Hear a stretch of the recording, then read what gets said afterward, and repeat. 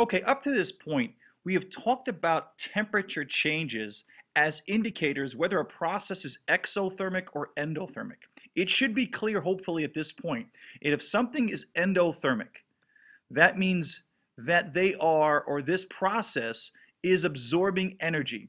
So think of a reaction or a physical process where this is occurring right here.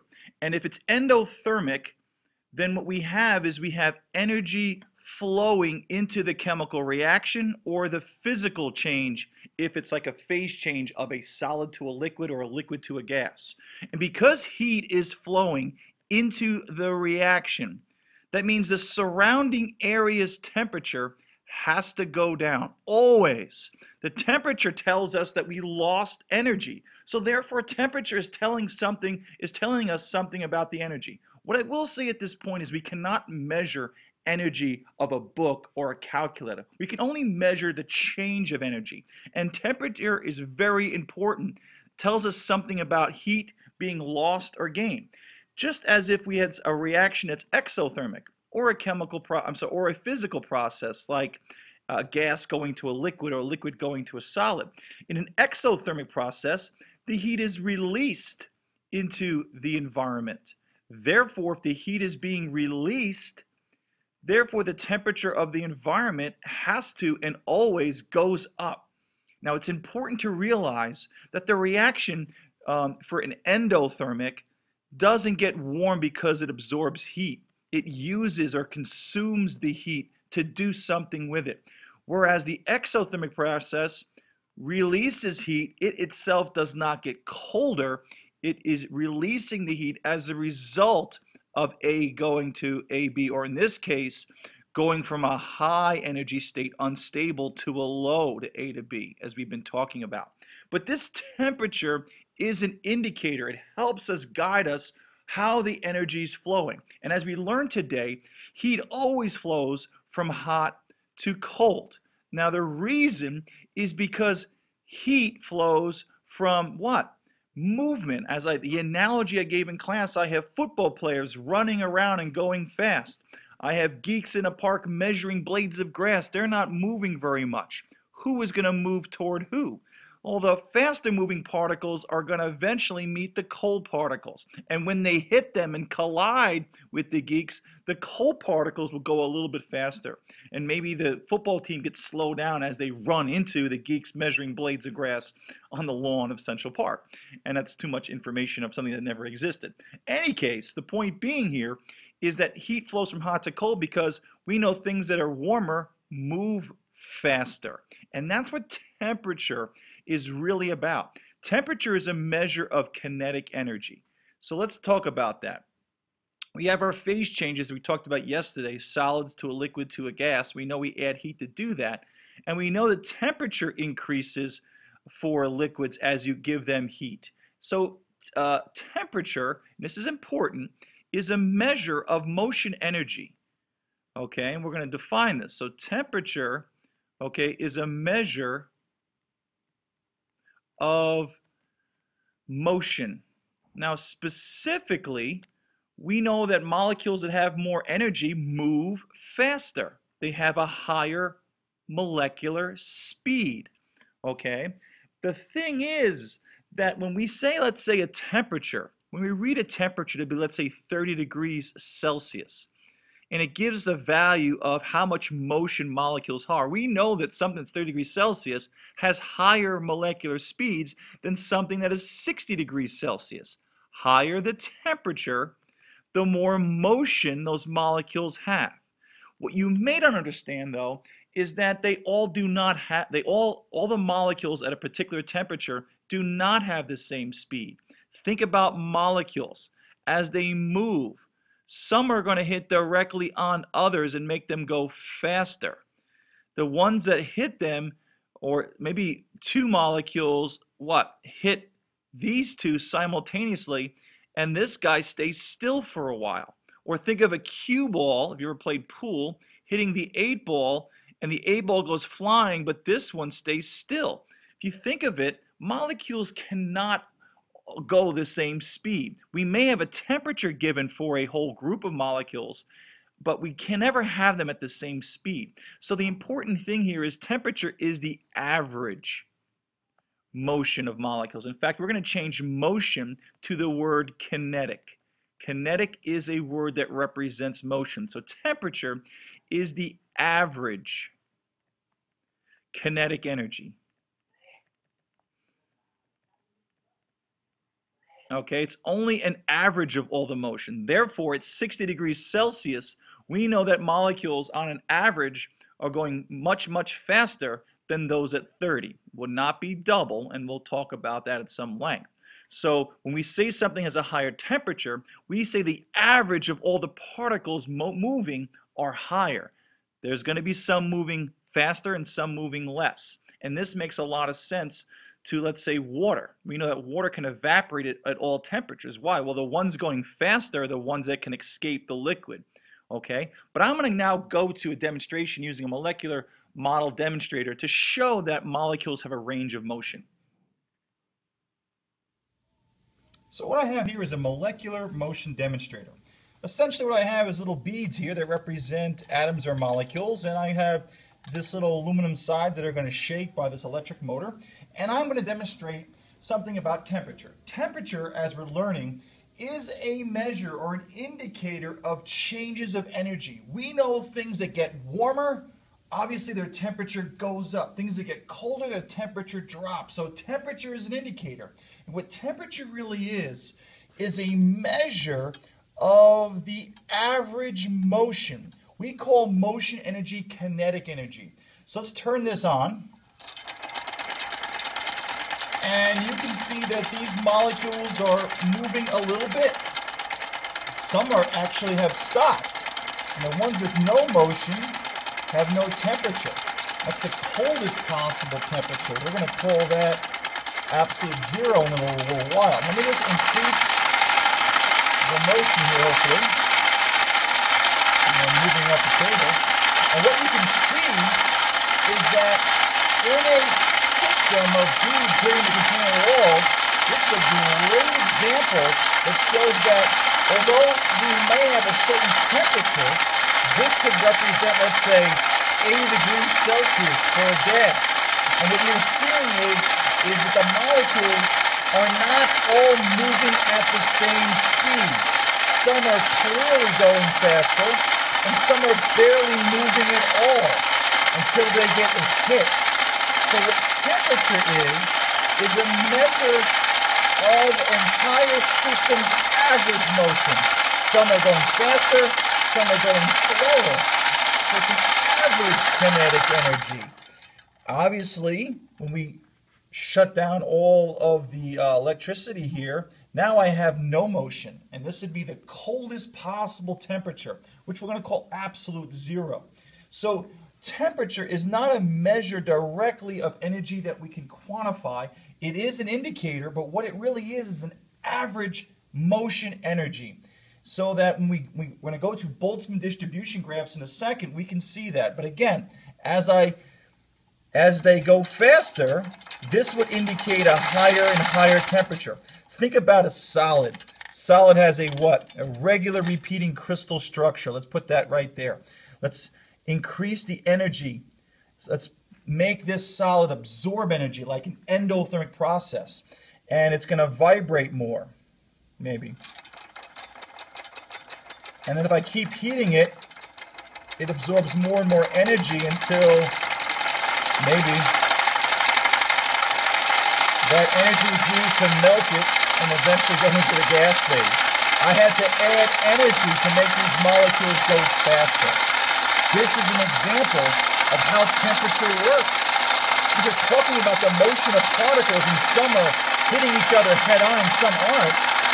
Temperature can never be, or you can never say that the speed of molecules are always at the same speed. We're only going to have an average because some will go faster, some will go slower. And we're going to plot that with distribution graphs, something called a Boltzmann distribution graph right now. That visual helps. You saw that some molecules are going faster and slower, and therefore we're going to have a range of speeds. So this is called a Boltzmann distribution graph. And what this is going to show us that range of speeds.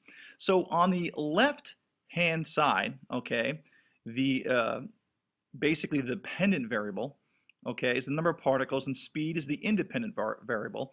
And what we're going to have is we're going to show that at a certain temperature, for instance, let's make this 30 degrees Celsius. So at 30 degrees Celsius, so the red equals 30 degrees Celsius, this is the range of speeds. Now, what am I looking at? Well, this is speed, at higher speeds here. What makes this curve? Well, if you look carefully, you would see that this is the number of molecules. If I was to stack the number of particles, each x represent, let's say, a particle, an atom. If I stack them like a bar graph, you would see that there's a greatest number of particles at this temperature, or this speed, I should say. So you can see that at 30 degrees Celsius, okay, most of the molecules exist in this area, which means they all are very similar. You're going to have some that are going faster and some that are lower. Notice the ones over here, to stack your x's, there's a lot less what? Number of molecules on this side. So this is basically the mean. So that we definitely have a mean speed. In AP chemistry, we'd call this the root mean square speed, but don't worry about that. So what I want you to get is that most molecules are close to the average. X is an average. All right. Some are going to be way below. Those are the ones that got hit and stayed still, very still. And then there's going to be ones that are going really fast.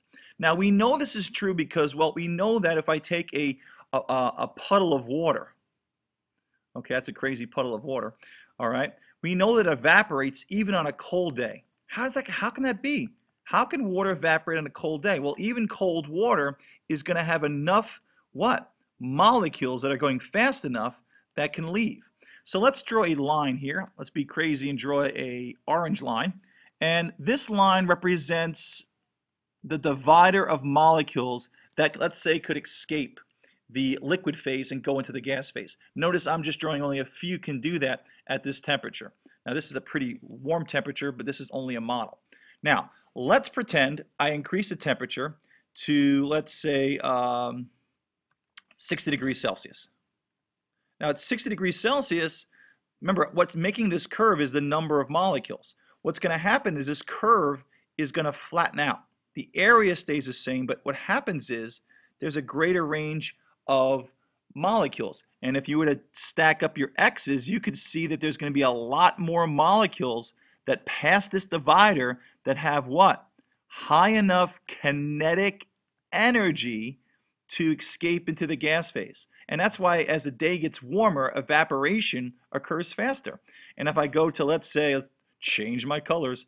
Let's go to, I don't know, I can't do it, magenta. If I go to 80 degrees Celsius, this would flatten out even more. But as you can see, there's more molecules that are past this line. And that's why when we get to 100 degrees Celsius, that's a special temperature, that's the average. Every single molecule has about the average energy to overcome themselves and become a liquid. That's the maximum evaporation. So most of these can get over this. But the bottom line is we're distributing our particles. Notice there's a range of speeds. Even at 80 degrees Celsius, there's still going to be some molecules that are on the lower end of the speed going very slowly. We have mostly the average here, but you're still going to have some slow and very fast. Remember, temperature is the average motion, average kinetic. We can't look at temperature and measure energy.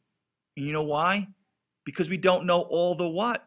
All the individual motions. If we knew that every single molecule was going the same speed at every temperature, then we could use temperature to measure energy. It only gives me an indicator. If you say to me, Mr. Gronsky, what do you mean? Well, if I got two Regents classes and I've got one that's averaging in the class of 80 a GPA of 80, and then I have another class that's averaging 60.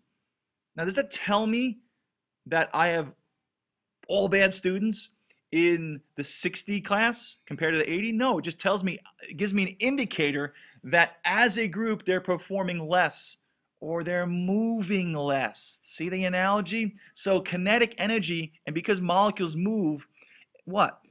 Different speeds at the same temperature, what we're going to have is just an indicator of energy. So as I add energy to the system, as I turn up my my electrical demonstrator, they went faster and the averages went up. There was still some that are going slow, but you still had more going higher. So as the average increases in the class, as the average motion increases in a system, you have more molecules going faster, more students doing better, but it's just an indicator. We can't use it to measure total energy because we don't know all the individual speeds. To measure energy, you have to know every single molecule's speed, and that is just impossible.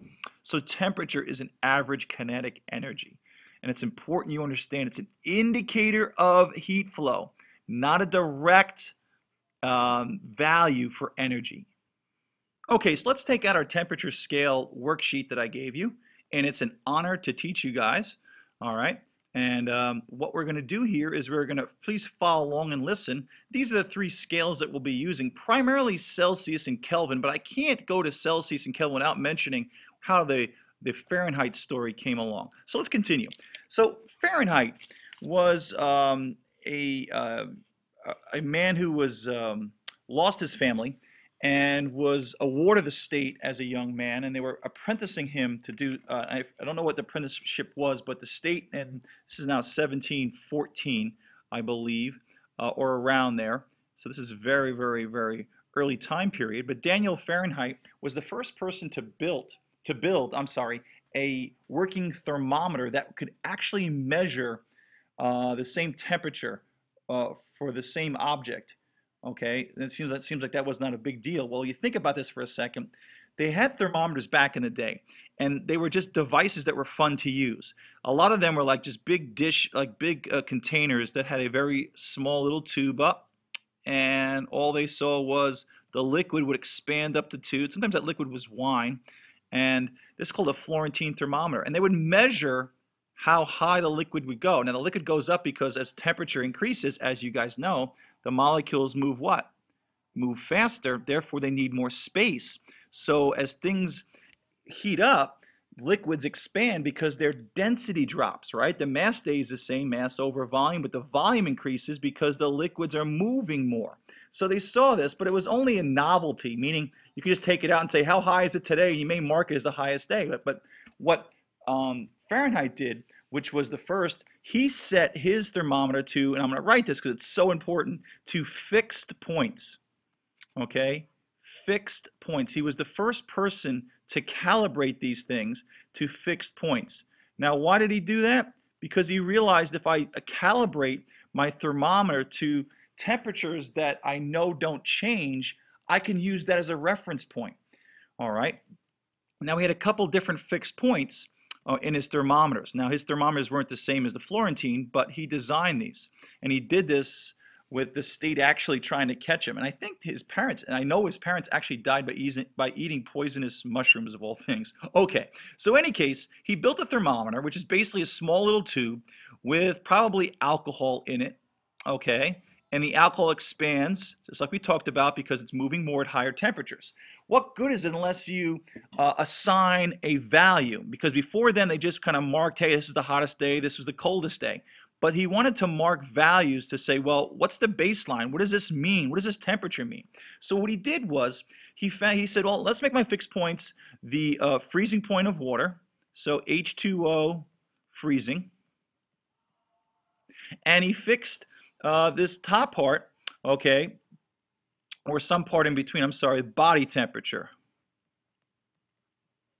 Okay, and then he found the coldest temperature is an even amount of salt to ice, and that was his 0. Okay, and then he calibrated his values to be 0, 4, and 12.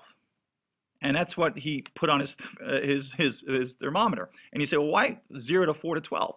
Well, probably because he was an inventor. And during this time, people were starting to gather in cities, and people were, for the first time, needed to know what time it was. If I'm going to a job in a bigger city or town, when you're not in an agricultural environment where you went to work when the sun came up and the sun went down, you went home, you didn't know what time it was. So time was an issue. So we think that maybe his early work was due to make a clock. Here's your 12 and here's your 6, your 3 and 9. So I think he was trying to build a device in a clock. But that didn't work out for whatever reason. So what he did was he times everything by 8. You say, well, why 8? Well, think about it. Times it by 8, that gives me 96. He times the 4 by 8, and that gave him 32. And of course, that's still 0. 8 times 0 is 0. And that's where the freezing point or melting point of water is 32, a weird and odd value for Fahrenheit. And of course, we know now that our body temperature is, what, 98.6. So this was adjusted later, okay? And of course, his 0. So that's why the Fahrenheit has weird numbers. Now you may say, well, why did he do that? Well, he also found that the freezing point, the boiling point of water, which was a fixed point, was 212. So if I get rid of these values, I'm going to explain why he probably did it. Well, I can't ask him. So 212 was the boiling point of water. 32 degrees was the freezing point of water. And here's our 0, that salt-ice mixture. Okay? And you may say, well, why did he do it? Well, if you look carefully, 212 to 32 is 180. Yeah. And you say, okay, what's 180? Well, 180 degrees, my friends, is half a circle. So maybe he was thinking about building a gauge that it was a 180 gauge where you could go from 0 to 180, and maybe that was another way. That's what we think anyway. But yeah, he had a 180-degree scale, and that survived, okay, and still survives today in the English scale. But a few years later, about 20-so years later, in about 1738, some guy named Andy Celsius came by and said, well, I'm not liking these weird numbers, and I still don't like these weird numbers, but we're so used to them. He came by and said, let's make a thermometer, same basic system, liquid that expands as it gets as the temperature goes up because the average kinetic energy goes up. All right. He said, let's make this based on 2 fixed points. And the 2 fixed points are the freezing point of water, same idea, freezing point, and it's a point because the temperature doesn't change, as we'll learn more about, and the boiling point of water. Okay, it's a point because that temperature doesn't change.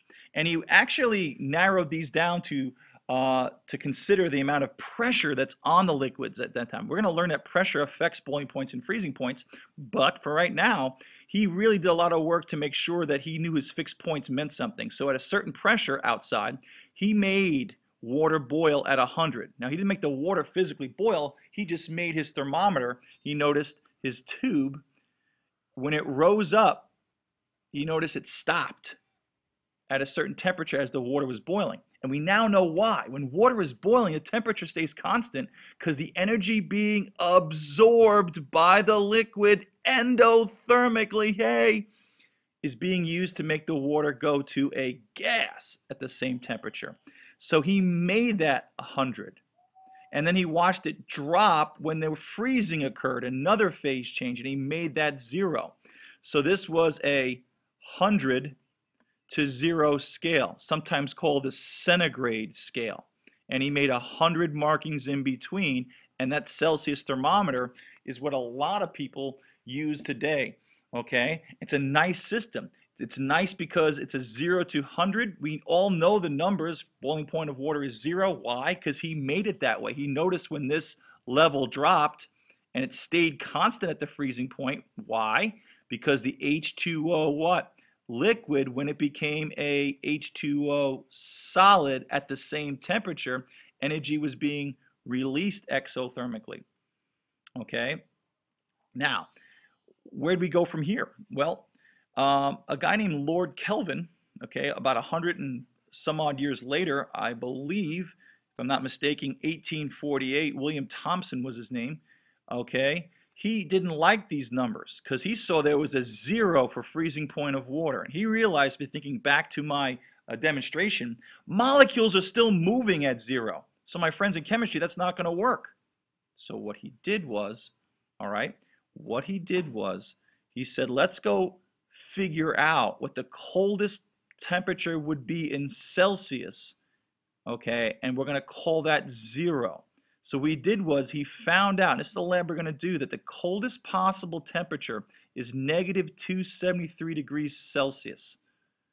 And he saw after that temperature there was no more motion. So the coldest temperature, meaning what? No more motion of molecules, no more kinetic energy. The average was 0. There was no motion. He called that absolute 0. So he made that 0. So he made Celsius scale start 273 degrees sooner. And because he used Celsius scale, he didn't create a new scale. He used the same degree. So a Celsius degree was the same as a Kelvin. They don't put a degree sign on the Kelvin because that would mean you have your own set of units. Kelvin used Celsius scale. He just made it start 273 degrees sooner. So therefore, between 0 and 273, this must be 273. And let me just get rid of the date here. The boiling point of water in Kelvin is 373. In Celsius, it's 100. In Kelvin, it's 273 degrees higher. Why? Because he wanted a 0 temperature to mean no more motion. In Celsius scale, when you say 0 degrees Celsius, it may imply there's no motion, but there's plenty of motion. We know that food spoils in a freezer because there's still motion by bacteria. But if you had a freezer at absolute 0, there would be no bacteria living. So there is still molecular motion at 0. So he didn't like that. He wanted his 0 Kelvin to mean no more moving. So his scale is the same, except a 273 degree difference. So Kelvin is equal to the Celsius scale plus, guess what? 273. Celsius boils at 100. So if I was to convert, I put 100 here. And then, of course, I add 273, and the answer is 373. And that's all you've got, all we have. So Celsius going to Kelvin and Kelvin going to Celsius, you will use this formula, which, by the way, is given to you in table T of your reference table. All right. Now, Fahrenheit and Celsius, that's for another course. I love to spend more time about the conversion of both, and it's pretty neat. But it's beyond the scope of our course. So for homework, all I'd like you to do is convert the following. Number 4, all right, and that's all we can do, I guess, in this homework here. All right, so Fahrenheit to Celsius.